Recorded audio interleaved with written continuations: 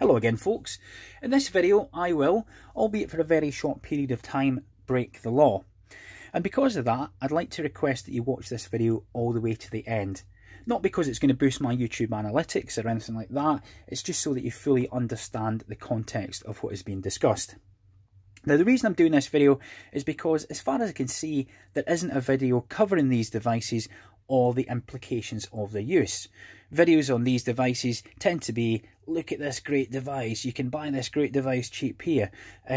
It's not a great device, it's probably one of the most stupid devices money can buy. And yeah, I just want it to be an education piece, to get that information out there so people can understand how bloody stupid these things are.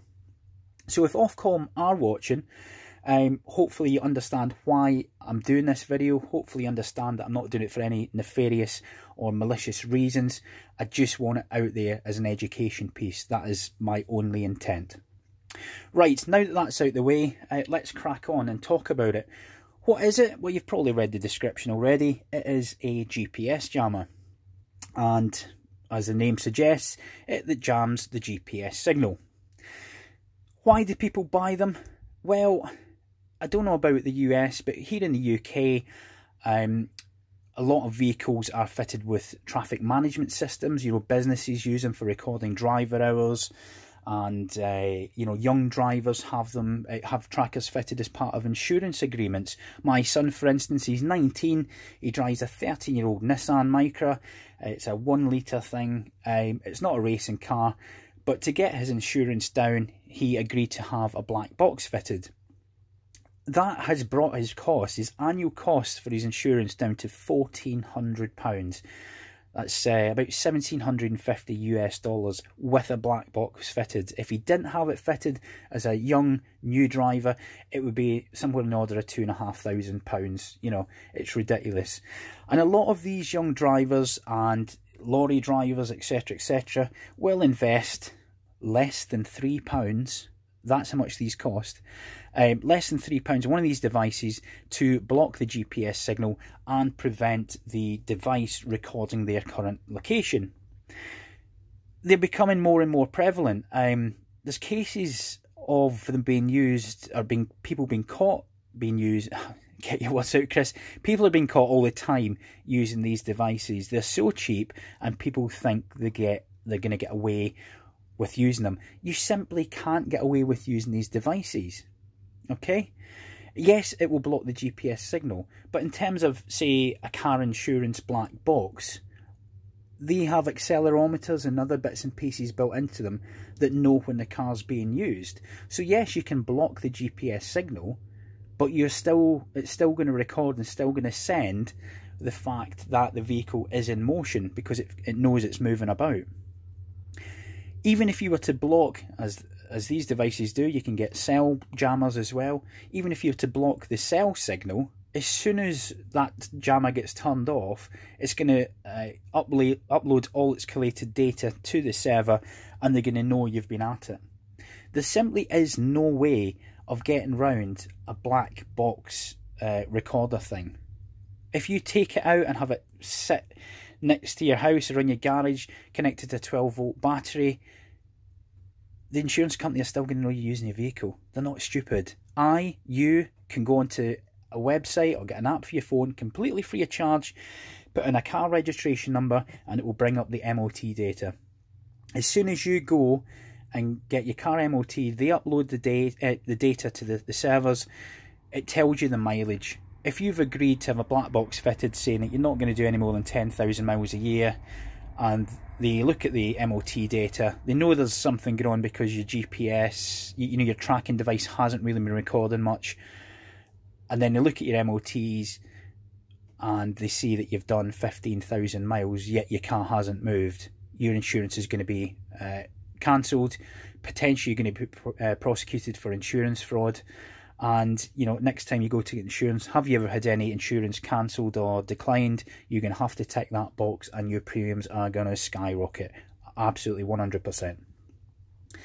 That's why people are using them. You know, they're a cheap device. People think they can cheat the system. As I've just explained, you can't cheat the system. People with driver hours, you're going to get busted.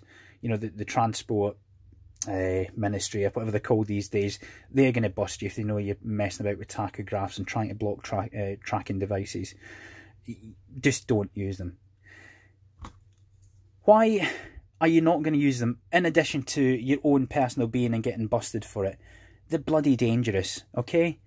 The GPS system is used by many things, many devices, many industries, and it relies, of course, on that satellite signal coming from space. So please bear in mind, or not please bear in mind, but just to think about it, the GPS constellation of satellites is somewhere in order of 20,000 kilometres above planet Earth, okay? And each satellite's got a power output of somewhere around 20 watts. So 20,000 kilometres with a 20 watt signal. By the time that gets to Earth, it's a tiny signal. It's nowhere near 20 watts. And it's very, very easy to, you know, jam out or blank out using one of these crap devices. This doesn't discriminate. It just blanket transmits on the GPS frequency and just overpowers it. You know, it's you know, just the noise level is much higher than the signal from space, so it blanks it out. And these aren't controlled devices. These are made by Chinese companies, and you know, they're illegal, so they are not regulated. So people just throw them together to a certain design and sell them for £3, or less than £3 delivered. They will black out everything. We don't know the power output of this. We don't know how long it's going to reach, anything like that. And you know, they say it doesn't discriminate. So yeah, you might have this in your car, and your car might act as a sort of reverse Faraday cage. I don't know if that's really the right term, but it might contain a lot of the signal. But if it's got a slightly higher output, or if it's marketed as a, you know, 1 watt output, something like that, that's potentially going to wipe out a huge area, maybe a mile, maybe a couple of miles, I don't know, maybe 20 miles. I really don't know. There is no real scientific evidence on these. They're just stupid. But the point I'm trying to make is it's not just the cars, it's not just the drivers that this is going to affect. Many banking systems use GPS synchronized clocks to maintain the financial, you know, side of things. You know, the computers have to be precisely timed so that the transactions can go through, etc., etc. By taking that out, you're potentially going to cause banking systems to fail, which means you might not be able to lift your money out the ATM. Aircraft, of course, use it for navigation purposes. Trains use it for anti-collision purposes. Search and rescue, man. Search and rescue. Can you imagine if these continue to be so prevalent and somebody has an accident at the side of the road, the car's out of view, all they can get is you know, they need to try and get a position so they can phone into the 999, the emergency services or search and rescue, and they can't get a position because people are using these close by on the roads. This £3 device has the real potential to cause lives, and it is that serious. It really is that serious. I could come up with dozens of reasons why blocking the GPS signal is a bad idea, but it should be sort of self-explanatory. People don't understand how serious this device, how powerful this little device can be. Not in terms of output, but powerful as in the damage it could cause. Just to save a few quid on your car insurance or try and cheat the system. Ridiculous. Right, this is the illegal bit. I genuinely don't know if I should do this or not. I've not tried it. I've not tried it at all. I have considered how I'm going to do it, and I'll talk about that now, just again in case Ofcom's watching. I have no industry for a number of miles around my location. My location is rural. It's in a rural as in there's not a lot round where we are, but we are a village, and it is quite a dense village. I have coast to one side of me, so there's no dramas out that way per se. And yeah, laterally around me, there is plenty of buildings to absorb this signal before it gets a significant number of miles to anywhere where there's banks and stuff like that, or government facilities, that kind of thing. I have, just off camera, bear with me, because this could be a kicker just now.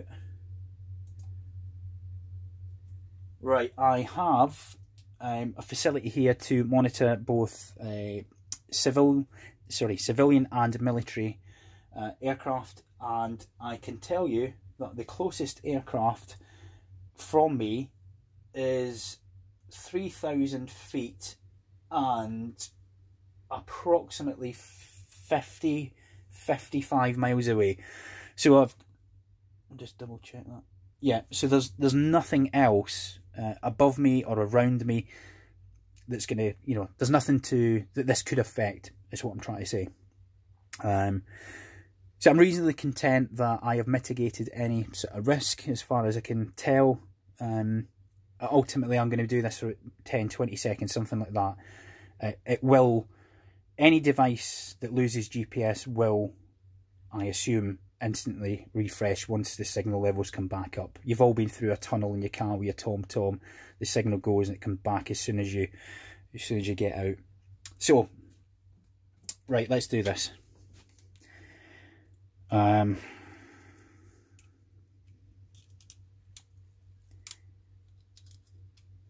Okay, so I've got an app here, as you can see.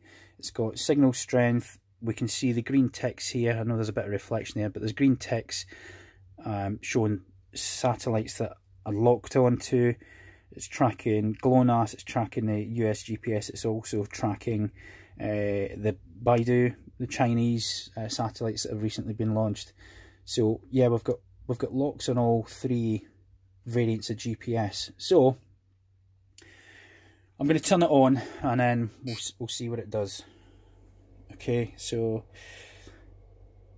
will I count down? I don't know. Yeah, 3, 2, 1. So lights come on. As you can see, I've instantly lost lock on all those satellites, and presumably the signal strength will stay until it eventually drops off. I'm turning it off now. I don't know, was that 5-10 seconds? That's me done. That's me demonstrated. And as you can see, the ticks have come straight back on. That is an effective device that has successfully blocked the GPS signal using a £3 device. Yeah, I know I've kind of rambled through this video. It's quite difficult to do. I never script my videos, which you could probably tell, but you know, hopefully the information that I've given you is reasonably accurate, and you understand why I've done that video. And like I say, I hope it's just an education piece that young drivers who might be Googling, do these things actually work, or, you know, where can I get one? Hopefully they might come across this video. It might be a bit of a scrappy video, but people understand, or that young driver might go, actually, that's a really stupid idea. And all it's going to serve to do is probably cost me more money. Something I haven't talked about is, you know, potential implications of using one of these devices. You're talking a 2-year prison sentence and an unlimited fine, you know. So you're either gonna get done for insurance fraud, but they're not stupid. People know they're using these devices. The insurance companies have ways of detecting that, or not detecting, but ways of, you know, identifying people that have used these devices. And, you know, you're either going to get caught that way, or you're going to get caught for removing your device and get done for insurance fraud. I think I'll wrap it up there. In fact, I won't wrap it up there. We'll take it apart and see what's inside it. This will be super quick. I have already investigated how it comes apart. Yeah. Inside the device, there's not a lot. We've got a voltage regulator, a 555 timer, and a voltage controlled oscillator there, and basically that is generating a frequency, the GPS frequency, 633 megahertz. I can't remember, that might be totally wrong, but it generates that signal, which obviously causes the jamming to happen.